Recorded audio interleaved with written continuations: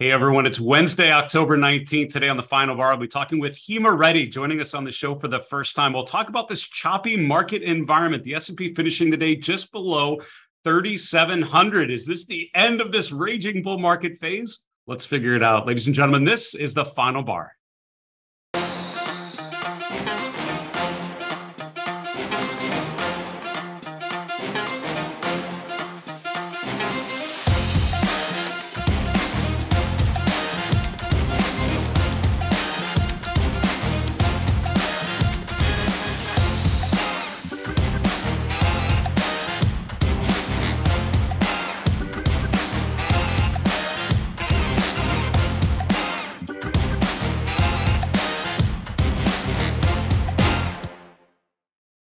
Hello, everyone. Welcome to the Final Bar. I'm your host, Dave Keller. I'm the Chief Market Strategist here at StockCharts.com in a smoky Redmond, Washington. Thanks for joining us every weekday after the close as we break down the activity in these markets using the power of StockCharts, the tools, education, and commentary that you can use to hopefully make better decisions and address the challenges of these markets in difficult times. We've talked a lot in 2022 about all the different competing narratives, right? Strong dollar, higher rates, the Fed activity, geopolitical issues, the war in Ukraine, all of these different things. Now we have earnings with a bunch of other, sort of narratives to combine. At the end of the day, charts are really cool because what they help you do is cut through those narratives and focus on the evidence present in the markets. We're going to get to a bunch of charts here in a few moments. Did want to let you know about the schedule we have coming up. Today, I'm excited to have Hima Reddy on the show for the first time. I've actually been excited to bring her on, really excited we're able to line that up for today.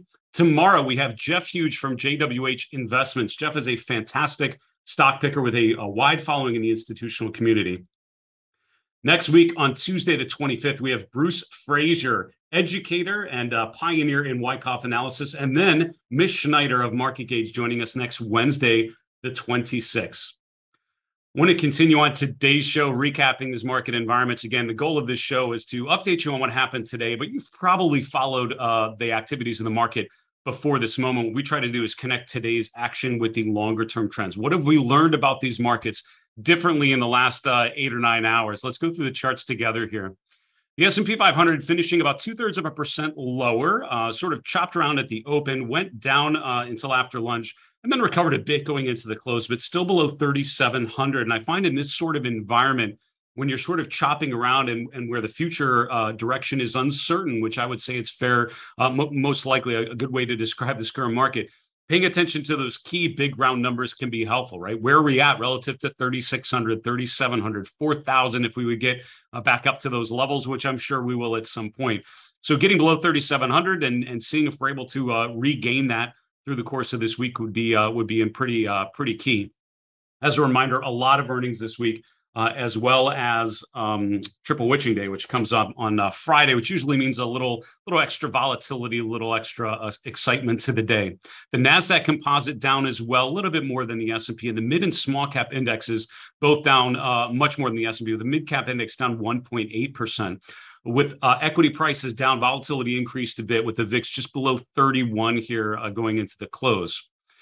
Looking elsewhere, interest rates really pushing higher through the course of the day. The 10-year yield finishing the day above 4.1%, which is quite a reach. Yesterday, we finished right at 4%. Today, we're sort of continuing to go to the upside as bond prices continue to deteriorate. The dollar pushing higher, and it is really hard with the strength in the dollar for risk assets to do well. And we've seen that through much of 2022, and it's very much in a smaller version of that what we saw today. Commodities mostly in the red, gold and silver in particular down over 1%. The broader commodity space, not too bad. And energy actually did okay with oil prices up a bit. The USO, which is a oil ETF, was up about 2%. And energy was certainly the strongest sector out of the 11. And it was not even close compared to the rest. We'll get to that in a second. Cryptocurrency is a bit of a mixed bag as well. Bitcoin and Ether prices both lower. Ethereum back below 1,300, and Bitcoin still struggling to get above 20,000. And I've often talked about sort of lines in the sand. It was great, my conversation yesterday with Dana Lyons. We talked about sort of that line in the sand idea, right? At what level do you agree to revisit a position or revisit a thesis? For me, Bitcoin 20,000 is one of those levels. As long as we remain below 20,000, how excited do I want to get about this cryptocurrency that can't get above that key level, right? Once that happens, then we maybe revisit it and think about the potential for further upside. But first things first, and it's not able to do so just yet. Briefly looking at a chart of the S&P, I know my guest today, we're talking before the show with Hima Reddy, and I know we're going to spend a little bit of time on the S&P. So just to briefly show you what happened today. Yesterday was one of those interesting gap higher but trade lower days. Never makes you feel particularly good about the short-term sentiment when we gap up, but then there's not enough follow through, right? And when you gap higher and close lower, that's one of those little warnings in my head thinking, all right, the excitement that investors felt to push prices higher overnight really didn't continue, and you sort of distributed through the course of the day. A lower close again today after yesterday's brief drop. And again, we're still well above 3,500, which was the low from about a week ago. That's the low for 2022. And that's certainly, if we would continue to sell off 3,500, a key level most likely to pay attention to, because that's where we bottomed out previously. Just to continue on our market recap today, looking at sectors, the energy sector up big today, up almost 3%, and everything else was flat to down. Communication services and technology were number two, and we're basically flat or down about 0.25%. The drags on the index performance today were in REITs, down over 2.5%, financials down 1.5%, healthcare down 1.4%. So quite a mixed bag of offense and defense on the top and the bottom. You have energy at the top. You have utilities toward the bottom, sort of a mishmash of sector returns through the course of the day. What are the brief things to let you know about? Netflix with a nice gap higher. This was one of our 3 and 3 charts at the end of the show yesterday. And as we're doing it, they're reporting earnings, and we're thinking about what may happen the next day. What we talked about on yesterday's show, that was that 250 level. What's interesting about a chart of Netflix, bottomed out around 170 in May, retested that in June, and then reverted back to the upside. Hit that 250 level first in mid-August, pulled back to the 50-day, and then 4 more times, we bounced right again against that same level around 250. So the question was, they do have a good earnings report, which apparently they did, right? Subscriber numbers going up. What's the reaction look like today? And as you can see, Netflix having a pretty decent day, up 13%, gapping above 250. So what does this tell me? So number one, I'm certainly looking at that 200-day moving average, which is right almost where we touched today. We get above there, and there's not much resistance on this chart until well above current levels, or kind of at potentially that last level. If we would pull back, let's say everything starts to come off Thursday and Friday of this week, something like this holds 250, and that's a pretty decent breakout, and it's holding support. That's pretty common technical pattern where you break out above a level of resistance, particularly a well-established one. You pull back to that level, and that's the springboard to move higher. So if you would pull back, 250 is a pretty interesting level to pay attention to. So Netflix, obviously one of the biggest gainers today, and certainly a chart to keep an eye on going forward. You know, when I'm looking at the other stocks that are gaining today, it's a lot of energy. As I mentioned, energy was up the most today. Oil prices moving higher. The XLE having a decent day, and a lot of individual names as well. I was scanning for stocks making new swing highs and lows for my market misbehavior premium members earlier today.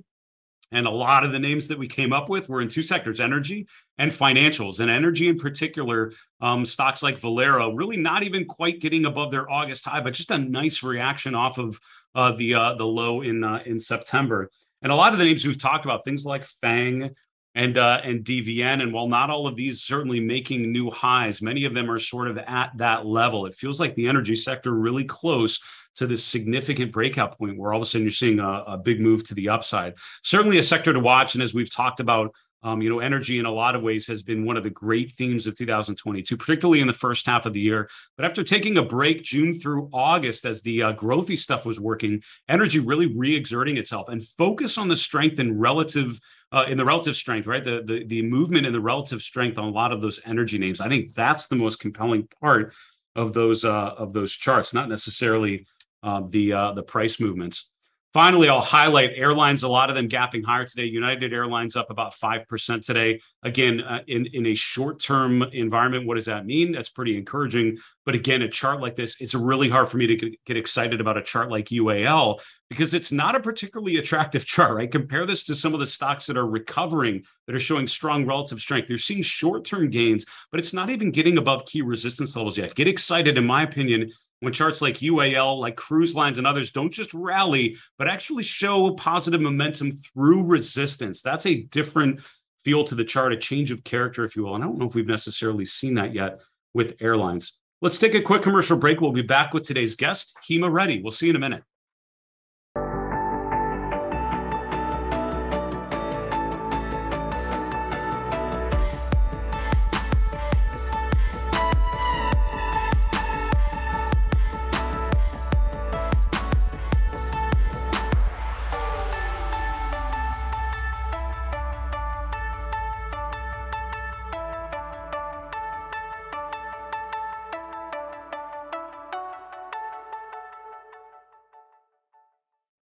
Hey, everyone. Welcome back to the Final Bar. This is Dave Keller here at StockCharts.com. We so appreciate you joining us every weekday after the close for our show. We're going to bring on today's guest, Hima Reddy, here in a few moments. A couple quick announcements before we do it. First off, we welcome your questions. We do a mailbag twice a week, and we'll do one on Friday's show. We love to feature one of your questions live on the air. Our email is thefinalbar@StockCharts.com. We are on Twitter @FinalBarSCTV, and we're on YouTube. Put a comment below the video you're watching on our StockCharts YouTube channel. We'll gather all those questions, hope to answer one of yours live on the air on Friday's show. Also, go to StockChartsTV.com. That is our on-demand platform. All of our previous episodes and fantastic guest appearances like Hima Reddy and Dana Lyons and Katie Stockton and Miss Schneider and so many others. All are available for free at StockChartsTV.com or on your mobile device. Just search for StockCharts TV on demand. I want to welcome on today's guest, Hima Reddy. Hima is the founder of HimaReddy.com, author of a couple books on Gann analysis, which I found really, really compelling, a different toolkit than a lot of the things that I follow. Hima, it is great to see you and welcome to the show. Thanks, Dave. It's awesome to be here. Been a long time since we reconnected and love what you're doing here with StockCharts. It saddens me that, Hima, you were one of those people that I used to see often at CMT events when we could all get together in person. Hopefully we're at that point where that starts to happen more often, but we'll do it virtually for now, and it's awesome to see you. Thanks for joining us. Yep. Your first chart, we were talking before we went live about the S&P 500. We have a chart of the SPY just to talk through it. How are you making sense of these markets here? Okay, well, the SPY is a chart that my traders monitor a lot because a lot of them trade options on it. My real baby, if you will, is the underlying E-mini S&P 500 futures. So we'll stick to the SPY because I just feel like that's a broader way to look at the market.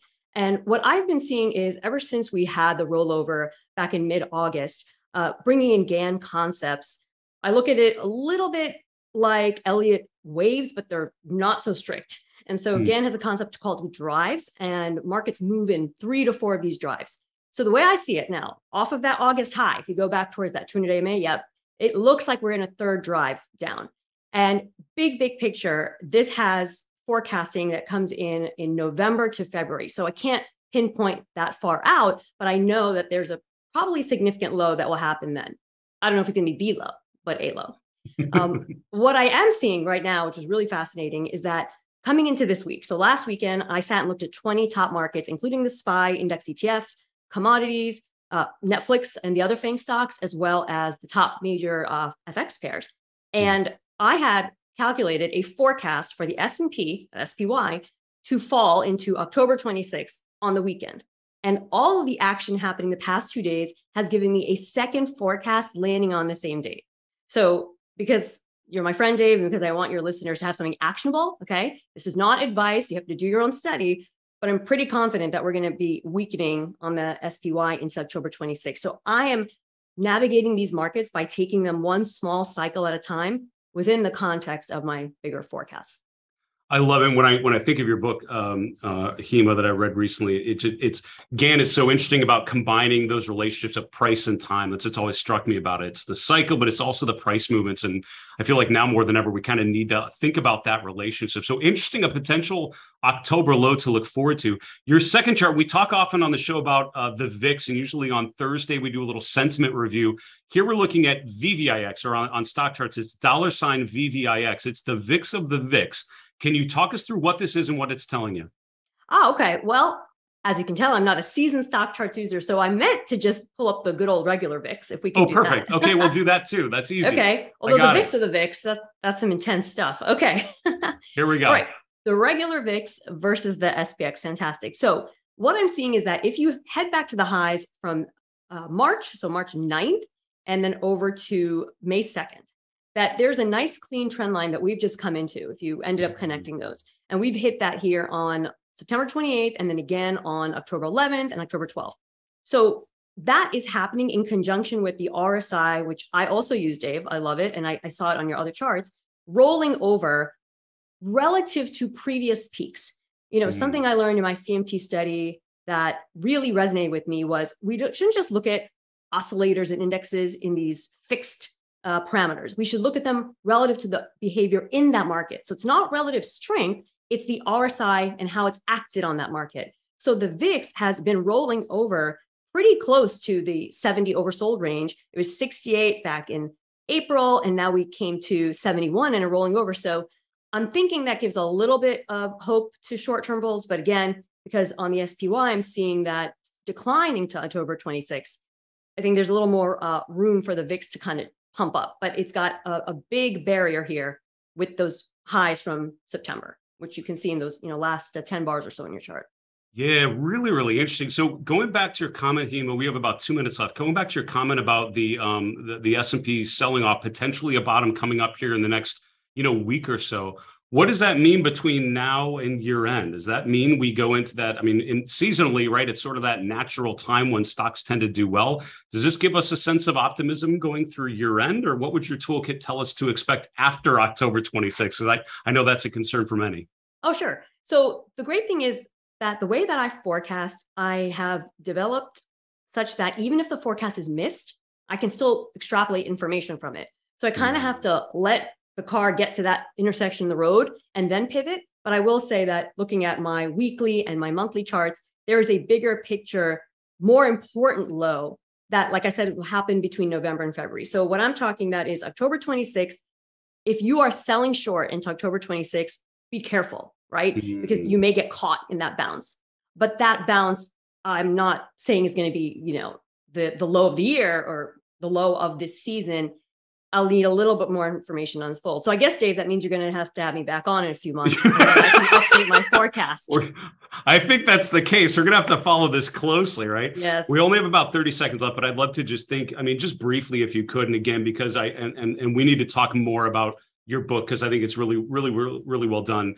But when you think about the relationship between cycle and between trend, right? When a cycle comes due, let's say the market doesn't react in October like you might expect. How do you reconcile when the trend is telling you one thing, but a cycle is kind of coming due and you would expect a turning point? How do you relate those two, particularly when they disagree or when it's confusing? Sure. Well, price and the trend action is the king of the market. It's the king of your chart. So I will consider what the trend is that's in place, but I mix it in with momentum and I have a tweak on the RSI that I use. So what I'm watching for is when we get into October 26th, are we coming right to that time target making low? Are we pushing lower than my associated price with it, which I share with my members these forecasts regularly? Or does the market platform at a higher level than the forecast, indicating that bulls are stronger than we think? So it's kind of like watching where the low happens into the time. That helps you understand if the cycle is actually really in motion or if other trend forces are dominating over it. Hima, that's a beautiful answer. I feel like we're just scratching the surface. We'll have to do this again, but thank you for coming on the show today. It's great to see you again. Stay safe there in Texas. We'll talk to you again soon, all right? Thanks, Dave, so much, and I'll see you again soon. Take care, everyone. That's Hima Reddy. Hima's the founder of HimaReddy.com, coming to us from Austin, Texas. And again, as I mentioned or I alluded to, Hima wrote a fantastic book on Gann analysis. Gann is one of those confusing areas of the market for many, particularly if you're not familiar with it. But at the end of the day, it really relates price and time. And Elliott Wave and other methodologies try to do a similar thing. I think Gann's work in a lot of ways was formative for many traders. A lot of the things he talks about the relationship between natural cycle and price movements, still very, very relevant today. So great take there from Hima Reddy. We'll hope to have her again on the show down the road. Let's continue on our show today with our next segment, Banking on Breadth. What we like to do occasionally is check in on some of the breadth indicators, see what they are telling us about market conditions. So, the S&P doing a particular thing, which is overall, I would argue, pretty much in a consistent downtrend, but with quite a bit of choppiness here in the last couple of weeks, right? And of course, as perfectly as we could have scripted, right around when we're trying to do ChartCon is when things get really confusing and volatile. But it was awesome to try to navigate that period with all of our fantastic guests. And hopefully you got a lot of good ideas about how to think about the remainder of the year. I had a lot of really good notes that I took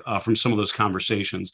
But breadth conditions tell us a little bit more about participation. And that is, what about the individual stocks that comprise those indexes? What do those tell you about the overall trend? And it's worth noting, when I was talking with a lot of the presenters, and I asked them the desert island question, right? You're stuck on a desert island with one chart to help you navigate the rest of this year. What would it be and why? And the answers I got were fantastic. A lot of different things, some individual names, some sector ideas, different indicators. Some that I was very familiar with, some I was a lot less familiar with. But one consistent theme was looking at breadth. And the most common response, including from people like Larry Williams and others, was the advanced decline line, right? Simply looking at the breadth in the market by looking at the daily advancers, decliners, and looking at the trend in that over time. Mark Chaikin and I talked a lot about that sort of input and what it can tell you about the strength of the market. So it is not lost on me that while the S&P sort of narrowly made a new closing low in mid-October, and on an intraday basis, obviously went down and touched 3,500 for the first time in quite some time, it's worth noting to me that the advanced decline lines, many of them made a new low so far in August, undercutting the September low. The advanced decline line on the New York Stock Exchange very clearly did so. The S&P's advanced decline line has made a new low for the year here in the last week or so. Same can be said very barely by the mid-cap advanced decline line. One of the things that's interesting as I'm looking at this chart is that the small cap 80 line did not make a new 52-week low in October. It actually made a new low in September and actually did not penetrate that to the downside in October. Just to digress briefly, I mean, if you look at the IWM, it might be a little hard to see if I look at the last 2 years. Look at the last year, you can see how the relative strength in small caps has actually improved a little bit, right? So while the large cap indexes and the NASDAQ have made a dramatic new low, the IWM is holding its June low, and the relative strength is actually improving over the last 6 to 8 weeks. So you're actually seeing an improvement in small caps while many of the cap tiers are struggling, and the major averages, I would argue, have very clearly given a sell signal. The new Dow theory using the S&P and the NASDAQ made a new low in October. I think that confirms the broader downtrend still. To this point, tells me to be skeptical about any upside at this point. It's worth noting to me that the small cap 80 line has actually not made a new low, and that strength in small caps, partly, as a number of people pointed out to me earlier this week, could be explained by a stronger dollar. That's totally fair.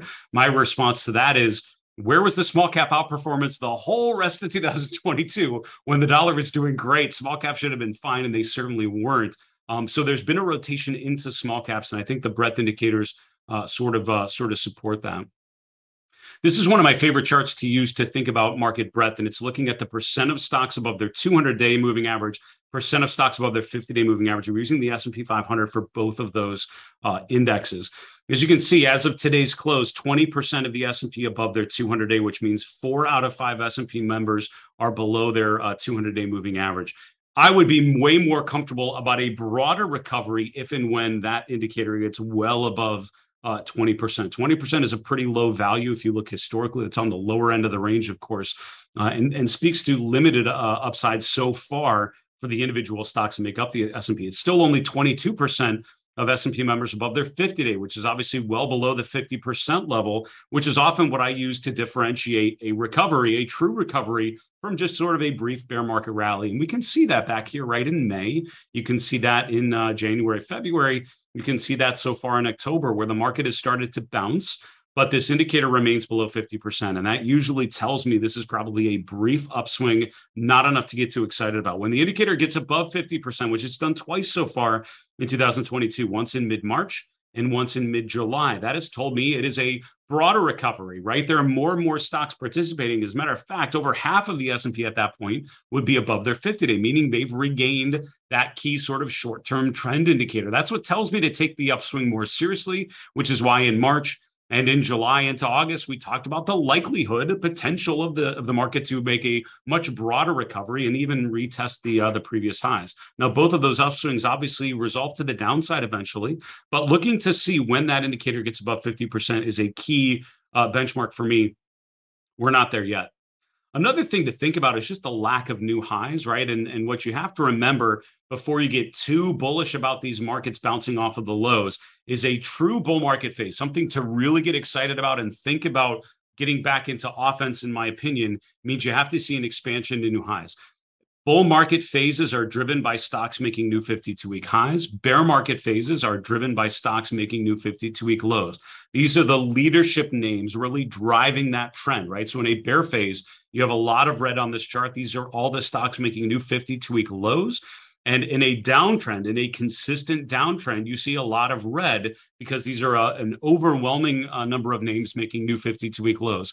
Just last week, I think this was last Friday, we had, let's see, where am I looking here? About 160 names out of the S&P 500. That's just over 30% of the S&P members all made a new 52-week low last Friday, I think that was. That's a big number, right? That is a significant number. What you don't see a lot of on the chart here recently is any green, which would be stocks making new 52-week highs. Now, some energy names, as we alluded to earlier, are at making new 52-week highs like COP or really, really close to doing so. So if you do see energy recovery, you'll start to see some green on these charts, and that's most likely energy in a small number of names in other sectors that are starting to improve. But to really get excited about a broader improvement in risk assets, I'd want to see a lot less red and a lot more green, and I'm just not seeing that yet in the picture of breadth. That's our segment, Banking on Breadth, highlighting a couple of breadth indicators I think they're important to pay attention to, but we need to wrap the show. Let's go to the 3 and 3 charts in 3 minutes that tell the story of this market environment. And here is chart number 1. 10-year Treasury yield just continues to be one of the key charts that I pay attention to. And often in interviews, I'm asked for just a quick soundbite, right? What's a quick takeaway to make sense of these markets? And I would say more often than not, my go-to chart is something related to interest rates, because I think the chart of the 10-year tells you a lot of what you need to know about the activity of the Fed, what the Fed is doing and how that's being reflected, not just in the bond markets, which is making bonds deteriorate obviously quite a bit as yields go higher, but also in terms of equity leadership. Today, you have energy stocks up 3 or so percent. You have more growth sectors actually flat to down on the same day. And that is what is causing this ratio to go higher. And this is the ratio of value versus growth using 2 of the Russell ETFs. IWD is the value ETF. IWF is the growth ETF. This ratio goes higher, tends to go higher when rates are going higher, because the higher interest rates make the earnings that these growth companies are supposed to be generating going forward, makes those future earnings a lot less valuable today relative to the interest rates as they are accelerating to the upside. So higher rates tend to be better for value stocks. We have seen that through much of the last 12 to 24 months, and I think we'll continue to see that going forward. Chart number 2. Big day for energy. Charts like DINO, DINO, which is an E&P stock, exploration and production, making new 52-week closing high today, up just over or just under 3%. New relative high, which is what's so important. What attracts me to these energy charts is not just the price action, which arguably very, very strong, but it's the relative strength. Look at how well this stock is performing relative to the rest of the names out there. At this point, as of today's close, the top ranked stock in our large cap scooter rankings is in energy stocks, DINO. Finally, Tesla, right? You have Netflix gapping to the upside. For every Netflix, you have a Tesla really testing new lows, right? So you have the May and June low around 200, 210. We're right back to those levels over the last week. We're bouncing off a bit from that level as we come out of the oversold region. But the problem I have with this chart, as NIO and Rivian and other names that are in this same group making new 52-week lows. NIO was one I was looking at before we went live on the show. Charts like Tesla may not be far behind that. And how well do you want to feel? How optimistic do you want to be if a chart like Tesla is below 200, right? Undercutting its low, making a new low for 2022. Hasn't happened yet, but I think charts like this are very close to signaling a dramatic decline further than where we're at right now. I think that's a non-zero risk. I think it's something you should be prepared for as an investor. What does your portfolio do in the scenario that charts like Tesla break down? I would think through that now before it happens, so you have a good game plan. Folks, that is our show. Thank you so much for joining us every weekday after the close for the final bar. Special thank you to Hima Reddy of HimaReddy.com, joining us from Austin, Texas. All of our previous episodes are at StockChartsTV.com. For StockCharts in Redmond, Washington, I'm Dave Keller. Have a great night. We'll see you tomorrow.